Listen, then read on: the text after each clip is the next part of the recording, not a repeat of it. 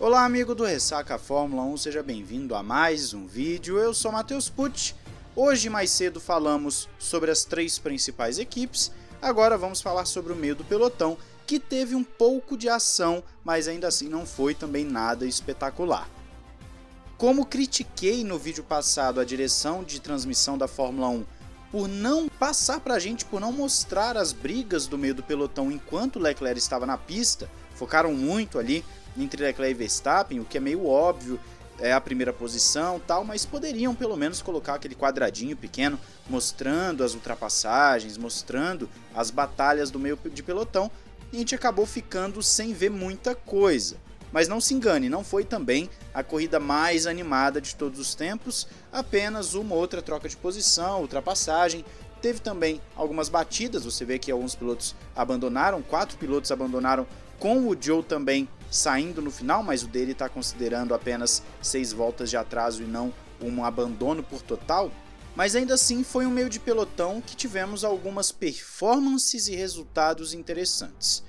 Vou começar pelo seguinte, olhando o top 10. O Stroll venceu a batalha com Vettel, que foi até a última curva, alguns até falando de um break test do Stroll no Vettel naquele finalzinho.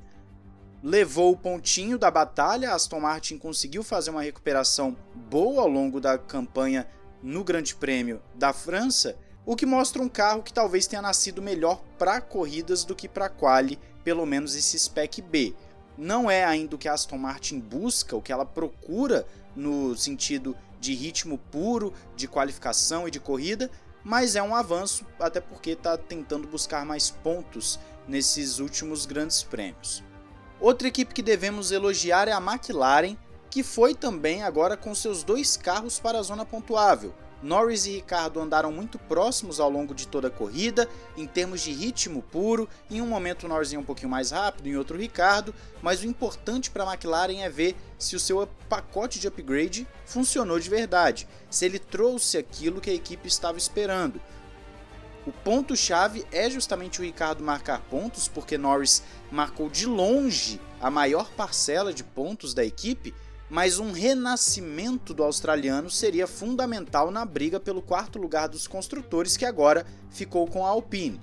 Então a McLaren precisa dar esse passo, precisa com esse upgrade robusto que levaram para a França, desenvolver melhor, principalmente visando do campeonato de Bélgica em diante, que é justamente quando vão voltar das férias. Ainda tem a Hungria antes de entrarem no hiato, mas o ponto-chave seria justamente da Bélgica em diante para as corridas finais, buscando justamente estar mais próximo da Alpine. Já no caso da Alpine, Ocon conquista um 8º lugar importante, pontos, o Ocon tem marcado pontos com certa frequência, tem sido um piloto regular com a sua Alpine, não é nada surpreendente, é um bom piloto, num bom carro. A Alpine esse ano está mostrando ser 4ª força sim, só que quem chamou a atenção dessa galera foi o Alonso, na verdade, porque o Alonso andou forte durante todo o final de semana. O quali do Alonso foi bom, a corrida dele, capitalizando em cima principalmente do Leclerc, consegue um 6º lugar. Em um determinado momento tinha chance de pódio, mas segurar o Sainz seria muito complicado. Ali o Pérez e o Russell brigando, podendo ter uma batida a qualquer momento, mas segurar o Sainz seria difícil.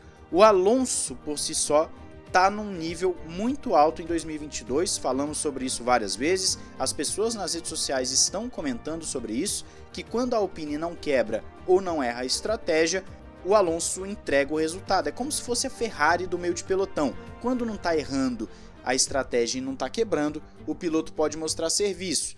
Então o Alonso, nesse caso, é o piloto do meio de pelotão que talvez tenha performado melhor. É o cara que está entregando resultados, que você ainda vê uma habilidade no ataque, na defesa, que é acima da média. O Alonso está mostrando estar em forma no auge dos seus 40 anos, coisa que não é comum na Fórmula 1 moderna, e tem aí uma gana para continuar por mais um ou outro ano. Alonso até deu uma entrevista recentemente falando que não é ele que está bloqueando a entrada de novos pilotos, porque ele não é lento. Quem está bloqueando são os pilotos que não estão andando bem. E mais uma vez ele prova que isso é verdade, porque entregou o resultado. Entregou a performance, entregou o resultado, e a Alpine deve estar muito satisfeita com o que o Alonso tem feito. Do pessoal fora dos pontos, aí nós temos um outro problema. O Gasly não vem andando bem com sua AlphaTauri. É verdade que a corrida da AlphaTauri não foi muito das melhores até nas disputas com seus rivais, mas o Gasly tem deixado a desejar. É um piloto que se espera mais do que ele tem entregado, não adaptou ainda esse carro de 2022, o carro da AlphaTauri também não é nada genial, a gente tem que dizer isso, só que o Tsunoda tem conseguido performances melhores. O Tsunoda acabou abandonando hoje, mas o Gasly ficou devendo. Em contrapartida, o Albon com o Williams fazendo o que pode. É o pior carro do grid ainda, o Latifi abandonou, mas o Albon faz o que consegue, uma classificação às vezes passando por Q2, consegue ali uma corrida, o pessoal abandonar, consegue ali uns pontinhos, mas o Albon também não dá para esperar milagre com essa Williams. Fez o que pôde, não é nada genial também, mas considerando o quão ruim é esse carro da Williams, que está assim bem atrás dos demais, o Albon teve uma corrida ok para a Williams. Bottas, Schumacher e Joe, o Joe mais uma vez ele abandonou, mas ali consta as 6 voltas, tiveram uma corrida muito apagada. A Alfa Romeo não anda bem em circuitos que demandam uma velocidade mais alta e o Schumacher também não teve uma grande corrida. Os carros da Haas e até a Alfa tiveram ali alguns toques durante a corrida, são equipes que conseguiram administrar uma corrida que poderia ser até pior, mas com certeza não foi o final de semana desses caras. Andaram mal, espera-se também um pouco mais deles, um pouco mais dos carros que eles têm, oscilam muito, né? A gente já falou sobre isso algumas vezes, a Haas oscila muito, a Alfa Romeo também, então um grande prêmio vai bem, outro grande prêmio vai mal, e fica nisso. Na França foi mais uma vez assim, um carro que oscila bastante, mas o quadro geral do meio de pelotão é de um ponto da corrida que não foi mostrado como deveria, mas também não foi nada genial, não foi nada fora da curva, algumas poucas disputas, num traçado que já é conhecido por não gerar corridas emocionantes, a gente sabe disso, e não vai estar no próximo ano. A França não estará, ou pelo menos Paul Ricard não estará no próximo ano, de acordo com o que já foi confirmado até pela equipe da Band. Então tivemos a última corrida em Paul Ricard e deve ser assim por um bom tempo.